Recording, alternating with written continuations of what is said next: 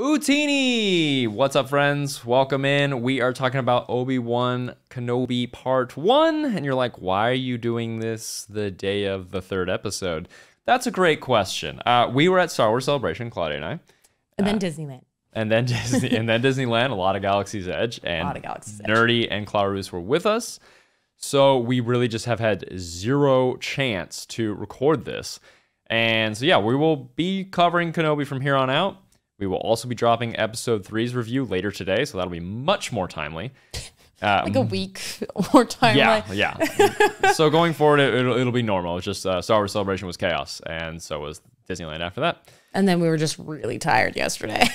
Yeah, and then part 2 of Obi-Wan will also drop. They're going to drop basically the same time. So if you're interested in this one, you want to see part 2, just go to the next video. It'll be there for you. Woo! So yeah, let's talk about part 1, and let's talk about the beginning, like the intro, which is skippable because it's not technically the Kenobi show. It is a culmination of Obi-Wan and Anakin's dynamic with an emotional music going on, and from the time that they shake hands to their connection to Qui-Gon and their love, and then their brutal parting. It was a culmination also of everything. Padme, you can't forget the influence of Padme. Yeah, absolutely. Padme was a huge part of that. Where the children went, like all of it. Yeah, in fact, the last thing that is said in that, I think before we get to the episode, I'm pretty sure, is she says... There's good in him. There's good in him, Obi-Wan.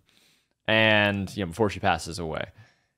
And that's something we talked about on the podcast with Nerdy, and we all kind of said, like, that's going to come into play. Like, those words are going to stick in his mind, and it looks like they always have.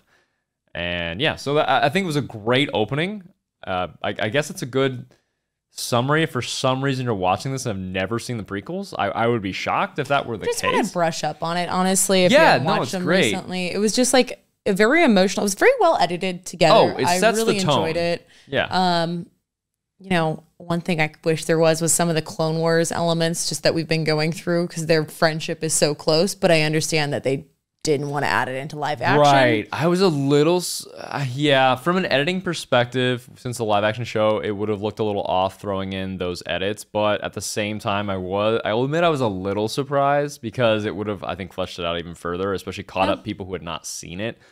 But I get it. Especially because you see the closeness of their friendship going from, Master and Padawan to, You see more of the dynamic little things. Then they could have taken some little conversations or just like big moments from the Clone Wars and put them in there. But you're right. I get it. Like it would have been weird having the animation and the live action at the same time. Right. So, but that said, it was very emotional for me. It really set the tone for me, and I think it did for a lot of people.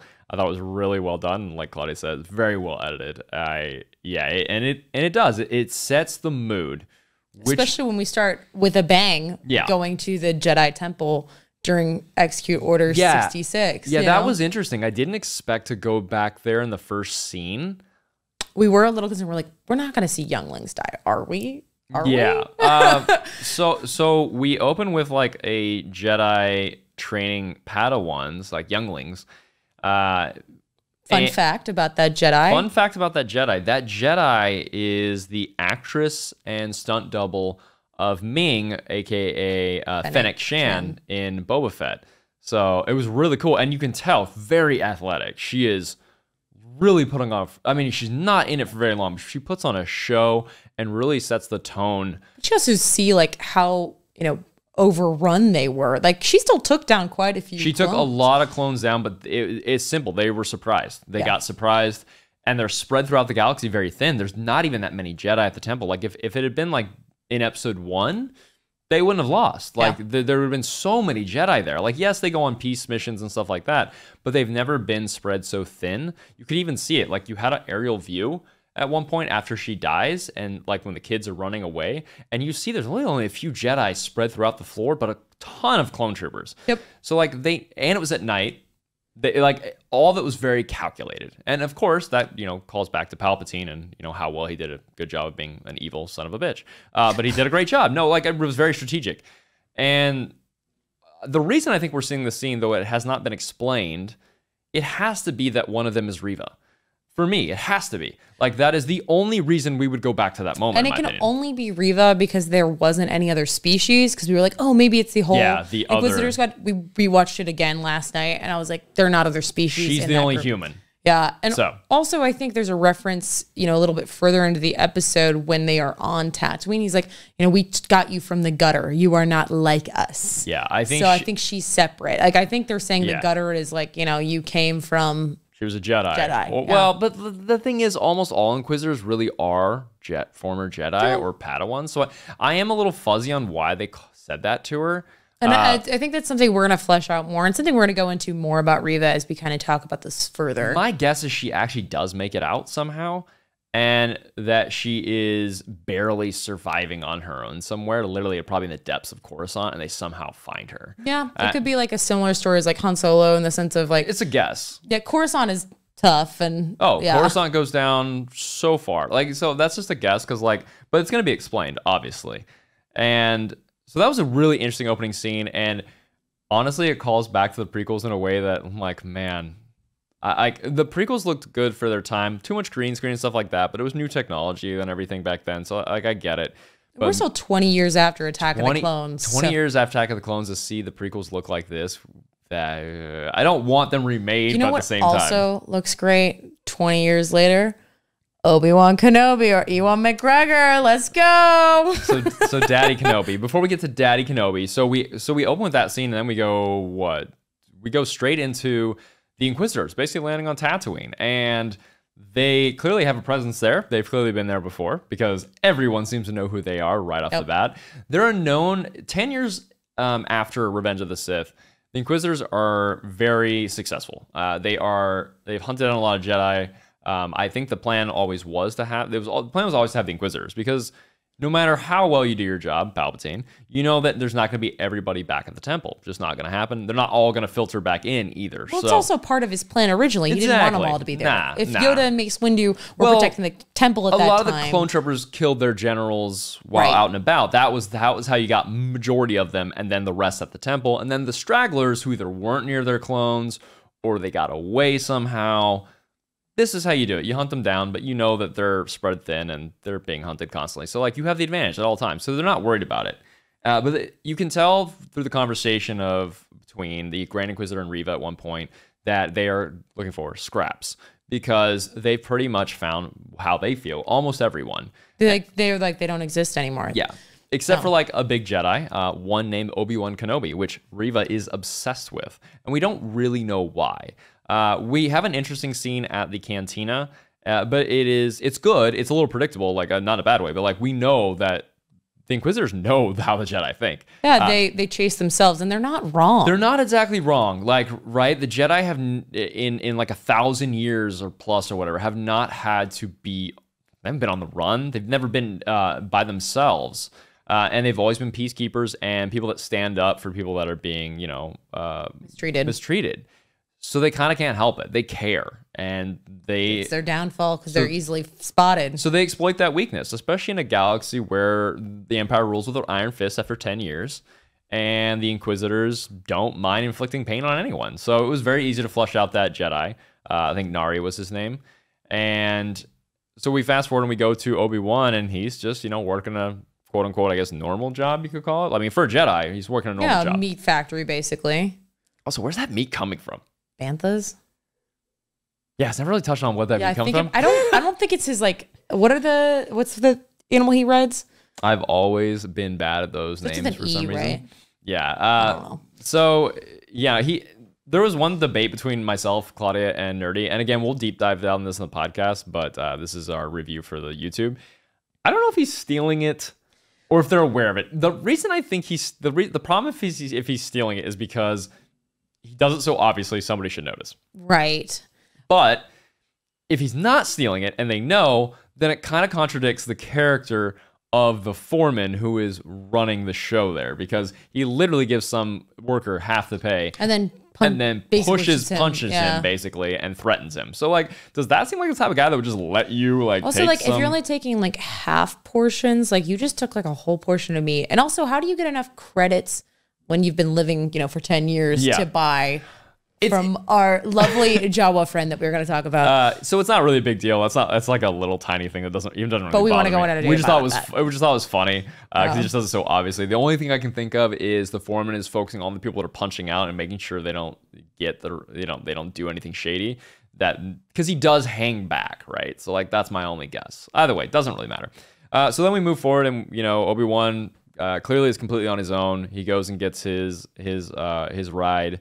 And he goes all the way out to like the Obi-Wan cave, which calls back to Ben Kenobi in A New Hope. That's where Luke basically kind of goes and finds him eventually. Well, on accident, right? He gets attacked by Tusken Raiders, but R2 finds him, sort of. And he's there, and he has this little thing, like this little alert thing that goes when he gets there to make sure, like, hey, if somebody's there, lets him know. Which, like, he's taking all the precautions in the world and doing his best to blend in because he wanted to help the guy that was getting bullied by the foreman, but you saw in his eyes and he's like, nah, can't do it. Can't do it, won't do it. Survival's more important to him right now, and so he goes in, no big deal. It's literally just a cave. Like Obi-Wan is living like the Jedi don't live luxuriously in general. They don't have possessions and stuff, but like the temple's pretty cushy, okay? Like it's got beds. It's got beds. We've seen the inside of it in the movies. It looks very nice. This is a far departure from being a Jedi. It really is. And I think all the setting is reflecting that. And then he makes like this stew that kind of looks like the bread that comes up in Force Awakens, which I thought was a really cool effect because I think it was fairly practical. And then we get Tika, which is our Jawa friend. Our Jawa representative. Yes. We sent Tika. And Tika is coming hilarious. In hot. Coming He's like, hot. I can smell you from pretty far away. Might be she. I don't want to assume it's gender. Either way, they are hilarious, and yes, are calling out Obi-Wan and needing a bath. Nope. But where do you bathe in a place like that? I don't really know. Right. He's literally living in a cave. Living in a cave and also working on a meat factory. Like, oh god, he does probably smell pretty bad. It's really weird to see like our hero from the Clone Wars so broken and so smelly because Tika comments on it like 3 times. Yeah, he also is peak Jawa in the sense of like it's a peak Jawa. We're good. He's like, oh, there's this problem with my filtration or whatever, or processor unit. Evaporator. The evaporator makes a loud noise, and Tika's trying to sell them the toy.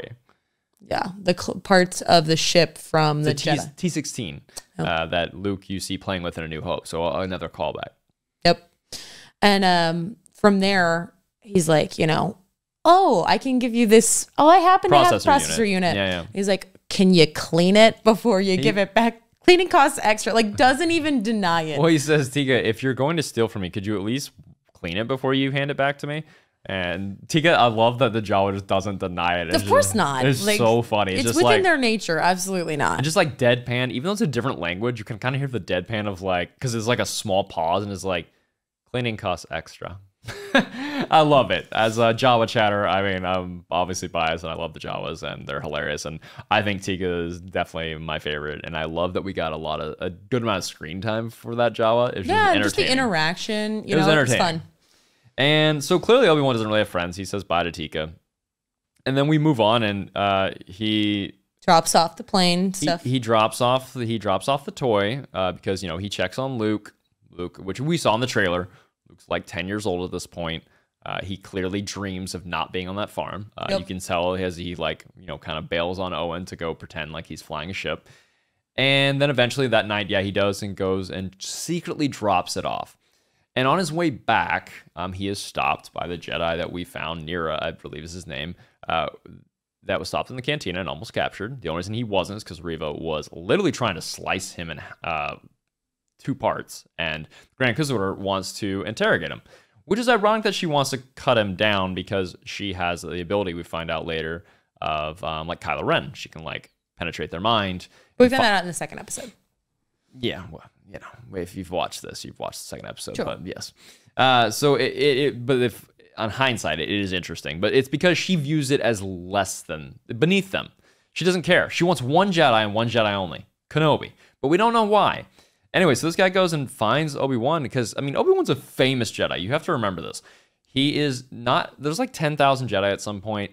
He's one of the most famous Jedi. Like, everyone in the Jedi Temple probably knows him. At one point, he's on the council, and that alone makes him famous. But he's also done a lot of like high-profile things during the war. You can look at Kato no Mori is one from the book that's called Brotherhood.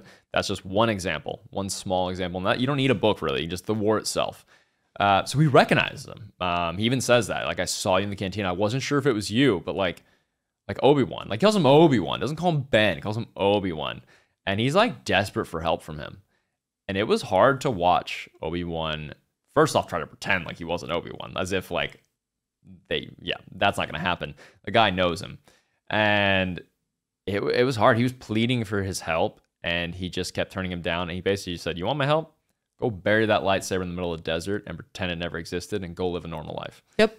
And he's like, what about helping the people? What about the resistance? He's like, it is the time of the Jedi is over. It is interesting seeing the mindset of the guy that's on the run compared to the guy that's hiding. The guy that's on the run still has this weird, ambitious hope that the Jedi are going to protect everybody and do all these things. That's not the like Obi-Wan. I will give credit. Obi-Wan might be downtrodden and broken, but he is realistic because. This isn't the time for resistance. No, the more you pop up your head as a Jedi, the bigger chance you're not going to be able to help anybody. They'll just kill you. So it is interesting seeing the mindset. That said, those words that he said cut pretty deep. He said, "What happened to you?" Like, he goes from being excited to see him because he saw Obi-Wan as like this hope. But he doesn't know the story. He doesn't know that Anakin's descendant is there, Luke. And that's all that Obi-Wan really cares about, is protecting him. And if he makes himself known, he risks that, and he can't tell anybody either. But it was hard to watch this guy go from how much hope he saw when he had Obi-Wan to being just crushed as Obi-Wan rode away. Yep. Without a second thought. And so that was rough. That was a rough scene. And not too long after that, Obi-Wan is in town, and they found him. Well, not yet. Remember, first it's the Inquisitors are there, and they see Owen, and Owen had gone to talk to. So we saw the line from the trailer where Obi-Wan is getting his ride again, and Owen throws the T-16 toy down, and it's like, "We don't want this from you. We don't need anything from you. Leave us alone. Don't come near us." He hates him. Like, he straight up hates him, which is interesting. I mean, it works for A New Hope, right? Because they definitely are not on speaking terms at all. He doesn't want him anywhere near Luke. So that tracks. Why he feels that way, though, so strongly, my guess is, they did hang out with Anakin for a while.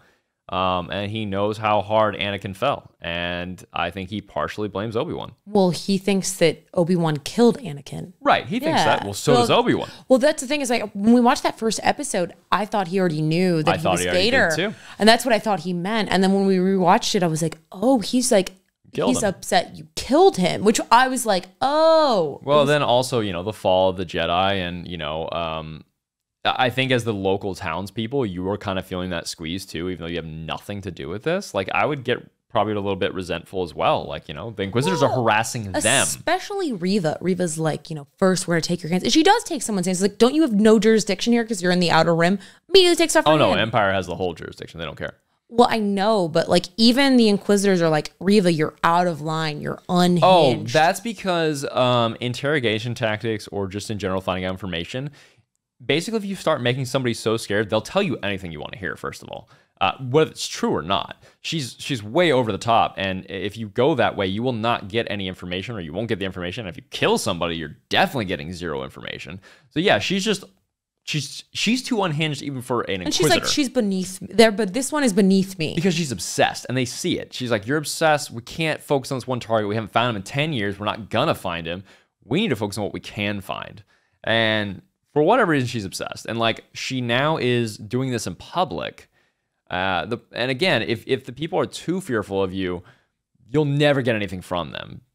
Or you'll get stuff that's not even true. Right. So like, it doesn't make sense. And that's why even the Inquisitor's like, you gotta chill. Like, we're in complete control here. You don't need to do these methods. We are going to find them. Right. And they do that obviously when it snaps back with Owen, and she's like, oh, do you have like a family? And like, are you hiding a Jedi there? He's like, I have no love for the Jedi. He means that. And he's like, I think they're vermin, and on my farm, I kill vermin. And I was like, Yep. Okay. That's when we found out how Owen feels not just about Obi-Wan, but about Jedi in general. And I don't, and like I find that really fascinating. I don't think he hated Anakin or anything. So I think maybe he sort of viewed Anakin's family very briefly, though they didn't really have much interaction. So I kind of find that interesting that he would take that so personally that he killed. Because of his mother. Like his mother probably talked about Anakin a lot. Yeah, no, it's true. And, also taking in a kid that now doesn't have a father, that's... And he may just have some things about the, Jedi that you don't like. Like, you take away kids when they're young, they never get to see them again. Indoctrinate them, yeah. Yeah, so, Anakin's mother was probably like, gosh, I miss my son. Like, I don't understand the Jedi way in the sense of, There's probably a lot behind the statement. But I think a lot of it still has to play with after they fell. Because after they fell, you got to look at it as the common people, like... It all went to shit. Yeah. And you kind of blame them because you're like, you were supposed to protect us and you didn't. But if you're in the Outer Rim, you probably feel even worse about it because when you're out of the Rim, we saw episode 1, right? They're not, the Republic and the Jedi weren't out there. No. So people were being taken advantage of, being put into slavery, being all these things. So it's no different under either rule. Except it gets worse. Yeah. Now they're being harassed by Inquisitors. Now they're being harassed by the Empire. I'm like, wow, you really couldn't even keep your own BS over on your side of the galaxy. So, really, you've just made this so much worse for us. So, I get it. I really do, understand where Owen and probably the normal people are coming from. But unlike some of the people who definitely, have some kind of hope or have love for the Jedi, like the Cantina, they were trying to protect that guy. Owen doesn't feel that way, but Owen has a lot of personal ties to this, so I get it. And eventually they get Reva to chill, but she still threatens Owen and walks away. And Obi-Wan thanks him, and he's like, "I didn't do it for you." He's doing it for Luke. If he, at the end of the day, it is weird. He won't give up Obi-Wan, but he doesn't want Obi-Wan near Luke. Right. But I think that's because if he gives up Obi-Wan, it creates a direct tie to him, which creates a direct tie to Luke and Aunt Beru. So, it'll get them killed. So I really think it's just self-preservation, not because he has any love for Obi-Wan. Yeah. And so then after this, we pan away and we go to Alderaan before it is blown to shreds. Yes, of course, after Reva has another confrontation with one of the Inquisitors. The first was the Grand Inquisitor. Now it's the third brother. Which all, by the way... I know people complain about Grand Inquisitor because he doesn't look exactly like Rebels. I think he still looks really good, and the actor's doing a phenomenal job. Very threatening. All the Inquisitors are doing a great job. One of them is played by one of the actors from Fast and Furious. I don't even recognize the guy. He's doing so good. I'm loving it so far. So yeah, we go to Alderaan, which is, if you listen to the podcast, I called out and said I wanted to see Alderaan. I wanted to really be there for a significant amount of time, and that is what we do for about almost half this episode. Yep. We go to Alderaan, and it's beautiful. Really hope nothing happens to it. And we get another thing that we called out, and that I specifically called out and was wanted. We weren't sure it would happen, but we get Kid Leia, and we were surprised though. We got a lot. We got Breya too. We got Breya, which we've never seen in live action. I haven't read. Have you? Is it in any of the Clone Wars? No, because it's after. So it's only the books, right? Which one? The books for Breya. We don't get it in any other parts. Oh no, we get a very brief shot of her and Bail on Alderaan at the end of Revenge of the Sith, holding baby Leia. That's really it. I don't even think it's the same. I don't even know if it's the same actress. I should have looked into it. I doubt it. But we get Bail too. We just get the whole Organa family, which is amazing. And we find out pretty quick that Kid Leia is like adult Leia. She's sassy as hell. She questions smart. A lot. She's super smart for a kid, which I've met some kids like that. It's crazy how smart she is. And she questions everything. She doesn't just accept things, which is not... I mean, there are adults that don't do that. So, it's really interesting. I love the kid actress. I think she's doing a phenomenal job. So many lines, such great delivery. I know that there's been a lot of people that have said otherwise, but I think she is doing great. She's doing fantastic. She's so funny. She's so cute. And she really does encompass what Leia becomes. Exactly. She encompasses what Leia becomes. And there's even an interesting conversation at one point later in the episode where her and Bail are talking, and he's talking about her being a senator. He's like, I don't want to be a senator. He's like, that's probably why you'll make the best senator. Yeah, because you'll be a leader because you don't want to be a leader. We don't want to be a politician, but you do it out of duty. That's really how it should be. So I really thought that was interesting.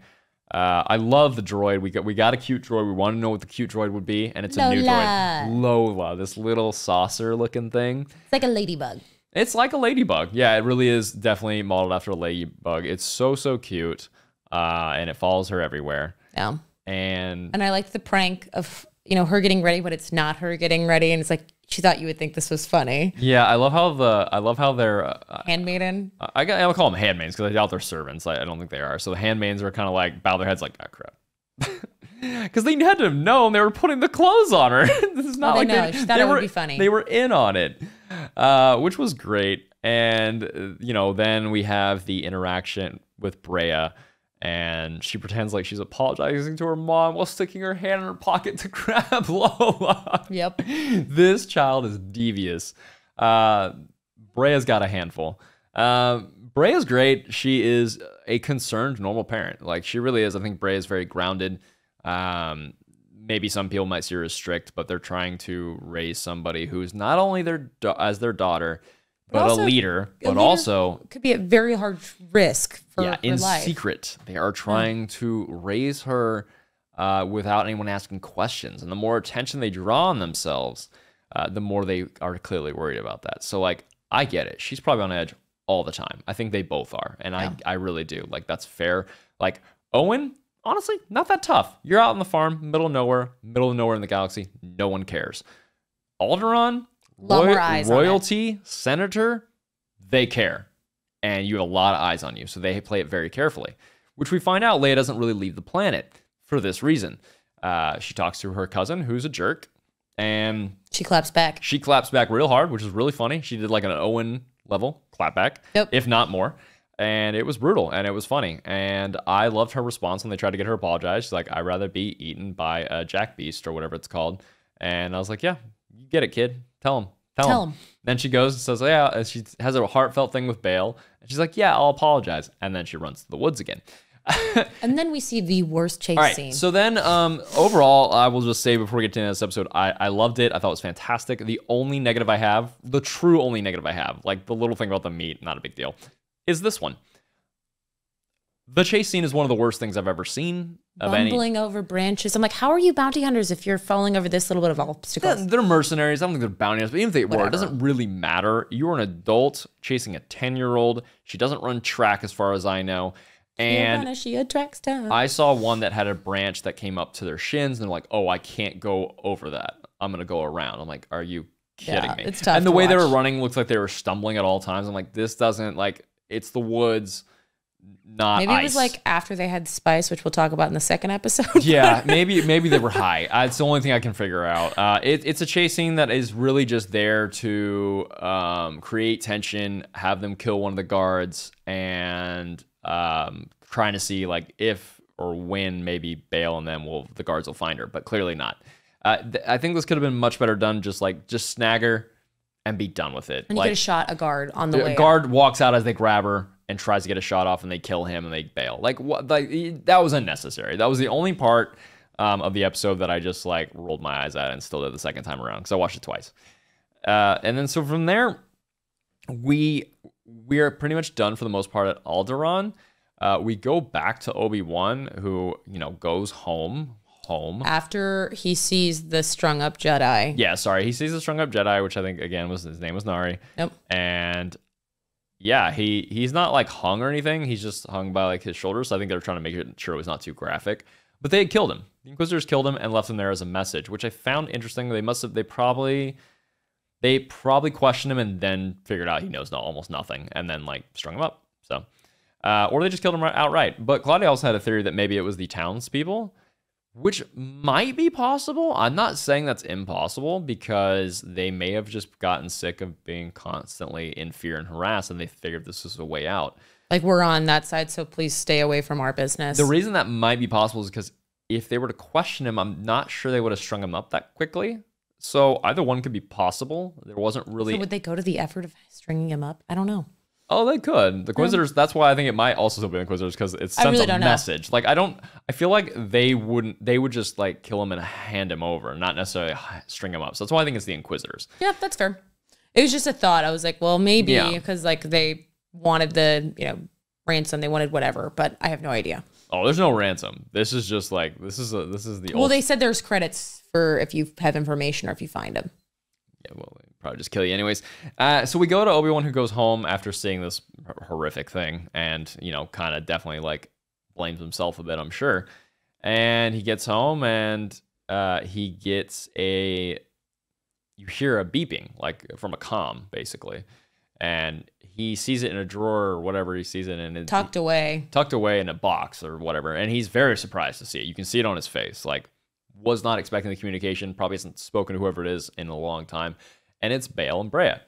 And they straight up say, like, someone took her. Yep. And we don't know where they are. We don't know how. They were ready. They knew where she was going to be. Like, all this thing. And they're pleading with him, like, Obi-Wan, please, you have to go. The other ones we trust. You have to go get her. And he's like, I can't. He's like, I'm not that guy anymore. He's like, find someone else is what he ends the call. Find someone else and ends it. And it's brutal because they are like, they can't ask anyone else, right? Because no one else knows how important she is. They literally say that. You're the only one that knows how important she is to this galaxy. Right. So they can't tell anybody. And again, they don't really have much lead, but I guess apparently they get one because we go back to Obi-Wan. After he goes to work. After he gets off another shift. We show another shift, him taking the meat, etc., going home, whatever. And he gets home at the front door, and the alert goes off that someone's there. His Ring doorbell. His Star Wars Ring doorbell. It's red instead of blue, so he knows someone's there. And we get there, and we're going back and forth because like a lot of Qui-Gon's been dropped in this episode. A lot of mentions of Qui-Gon. And even in the recap, they talk about like, I'm gonna teach you how to communicate with your old master, basically. Right, and that was supposed to be the Revenge of the Sith, and then Liam Neeson got in a horrible motorcycle accident. He's okay, but like couldn't do the scene. And also he's called and he's like, if there's any time for us to talk, like I need your help. Yeah, master. He just keeps hoping he's gonna hear from him because he's really struggling. I don't know why I thought it was Qui-Gon though, because that was silly, because Qui-Gon hasn't really actually learned how to physically manifest the Force. He has enough to the point where he can at least talk to him. So like that was silly of me to think that. I just didn't know who it was. My brain we just want to see Liam. Yeah, I just want to see Qui-Gon Jinn again. What can I say? So it's Bail, and he has found out at least where Leia's going, which is Daiyu, planet we've never heard of. And he begs him again, basically. But this time he's more pushy. Yeah. He goes, because when Obi-Wan tries to like... He's like, I have to watch the boy. He's like, it's not even about this, and you know it. He's like, that's not what it is. Also, they're both as important. There's not one more that's child what he said. Yeah. He's like, she's just as important. And he's like, and that's not even the reason. And he's like, and you know it. And Obi-Wan like gives in. Is like, I can't. I don't think I can do it. I'm not that guy anymore. I don't know how be that guy. And he's like, it's like, you have to be that guy. Yep. I need you to be that guy. And you're the only person I trust in the entire galaxy. You're the person I trust the most with her. And he calls to his heart, basically. And Obi-Wan is clearly, this is the most broken we've seen him as this conversation, I think. The one previous with Bail and Brea was the first, and this one's the second to me. And the conversation with the Jedi. And we just get a big picture of like, Obi-Wan is lost total faith in himself. He 100% blames himself for Anakin and probably everything that happened 10 years ago. Yeah, well, because he thinks he killed his Padawan. And he can't help with anybody or do anything, and he knows it. He feels helpless.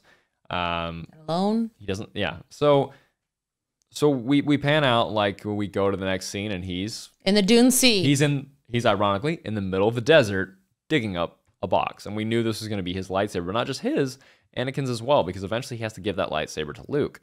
And he digs it out, and he gets his... And then we basically go to him walking up to the spaceport, and the ticket person is like, "Are you coming or not?" Yeah, he just kind of stands there and stares at his decision, like, "Am I really going to do this?" She's like, "Are you coming or not?" And he does. And he does. And we see the flash of the lightsaber on his hilt, so he does. He did take it with him. I might hide that a little better. Yeah, me too. And that's it. That's the end of the episode. It's a long episode, which is why this review is probably a bit longer, because like it's almost an 52 hour. 52 minutes. Yeah. Yeah, and the next one's about 40-ish. So when you include the beginning opening, if you include that, it's almost an hour. So overall, I thought it was fantastic. I thought it was a great setup, a great start to the show. I think it really had a lot of good callbacks and a lot of good emotional ties to everything else we've seen. And yeah, he's doing a phenomenal job going from this sarcastic, confident Obi-Wan to being a broken human. He's human. He doesn't feel like a Jedi anymore. He doesn't feel like it either. So it's interesting. Yep. I completely agree. It was really just the chase scene. That's the only negative I have for this. Chase scene, yeah, it was a great first episode. The recap was phenomenal wasn't expecting it either. But I think it really added to the emotional arc of like, you know, how broken is Obi-Wan after this? Very broken, apparently. And you know, how dedicated is he to the mission of, you know, protecting not just Luke, but Leia? I really just think it more comes down to not that he doesn't care. He just doesn't think he can do it. He doesn't feel confident. He doesn't think he can do anything. He's been cut off from the Force for so long. Well, we don't really find that out till the next episode. But kind of assumed if he hasn't been. Oh yeah, the guy's not playing around with the Force or anything. He's not swinging his lightsaber around. He's not. If he buried his lightsaber in the sea, oh yeah, and he's never using the Force because he has to keep hidden. So like it's been a bit for this guy. So not only on top of all his regrets and failures that he feels, on top of being completely out of practice. I mean, he's a very powerful Jedi, but it doesn't matter if you don't. You know, if you don't use it, you kind of lose it for a while. 10 years, that's a long time to not flex a muscle, so to speak. Yep. So it'll be interesting. So yeah, thanks so much for watching, everybody. If you want to see episode 2 review, don't worry. It is dropped today as well. You can go ahead and check that out right now. Thank you so much for watching. Please like and subscribe. And again, episode 3 review will be up later today. Utini friends, and may the Force be with you. Bye.